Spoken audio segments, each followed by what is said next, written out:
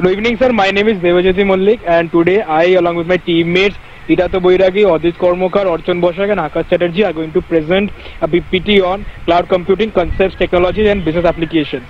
Next slide, please. Enter the cloud. Cloud computing is internet-based computing, whereby shared resources, software, and information are provided to computers and other devices on demand, like the electricity grid. The cloud computing is a culmination of numerous attempts at large-scale computing with seamless access to virtually limitless resources. Now, on-demand computing, utility computing, ubiquitous computing, automatic computing, platform computing, edge computing, elastic computing, and grid computing. Next slide, please.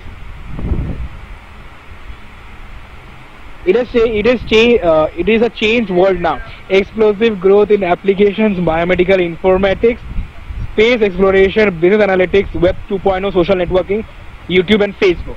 Now, extreme scale content generation, e-science and e-business data deluge. Extraordinary rate of digital content consumption. Extraordinary rate of digital content consumption, digital gluttony, Apple, iPhone, iPad, Amazon Kindle.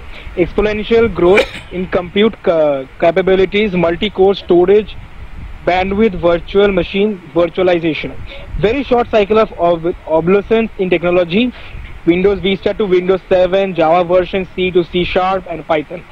New architectures, web services, persistence models, distributed file systems or repositories, Google or Hadoop, multi-core, wireless and mobile. Diverse knowledge and skill levels of the workforce. You simply cannot manage this complex situation with a traditional IT infrastructure. Now I would like to call upon Akash Chatterjee to continue with the PPT. Thank you, Devajyoti, for the introduction. Now, sir, we see the answer to cloud computing. So first we see the typical requirements and models. First we have platform, then software, infrastructure, service-based application programming interface. The cloud computing environment can provide one or more of these requirements for a cost. Pay-as-you-go model of business. Number 4, we have when using a public cloud, the model is similar to renting a property than owning one. Number 5, we have an organization could also maintain a private cloud and or use both. Next slide. So here we see common features of cloud providers. Development environment where IDE, SDK plugins are used for production environment. Then we see the simple storage, table storage, drives, which is accessible through web services, and management control and monitoring tools and multi-level security. Now I'd like my friend Audrey to continue.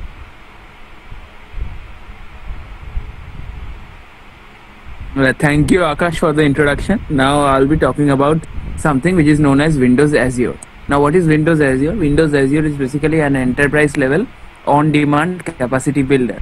It is fabric of cycles and storage available on request for a cost. You have to use Azure API to work with the infrastructure offered by Microsoft. Significant features of Windows Azure includes which are as follows: web role, worker role, blob storage, table and drive storage. Next slide, please. Next slide, please. Amazon EC2. Now, Amazon EC2 is one large complex web service. Now, we know about Amazon Web Services, which are known as AWS. It is basically a very profitable and one of the most important cloud services, which is basically available right now. EC2 provided an API for instantiating computing instances with any of its operating systems supported. It can facilitate computations through Amazon Machine Images for various other models. Signature features of Amazon EC2 include S3, Cloud Management Console, MapReduce Cloud, Amazon Machine Image, AMI. Excellent distribution, load balancing and cloud monitoring tools. Now I would like my friend to continue the slide forward. Thank you. Okay, next slide please. Google App Engine. This is more a web interface for development the environment that offers one-stop facility for design, development and deployment. Java and Python based applications in Java, Go and Python. Google offers the same reliability, availability and scalability at par with Google's own applications. Comprehensive programming platform irrespective of the size. And signature features are templates and app support, excellent monitoring and management console. Next slide. Now comes the context, the big data. Data mining, huge amounts of data collected in a wide range of domains from astronomy to healthcare has become essential for planning and performance. We are in a knowledge economy. Discovery of knowledge, enabling discovery, annotation of data, complex computational models, and no single environment is good enough. So data is an important asset to any organization. We are looking at newer programming models and supporting algorithms. Now Hitartha will end the PPT.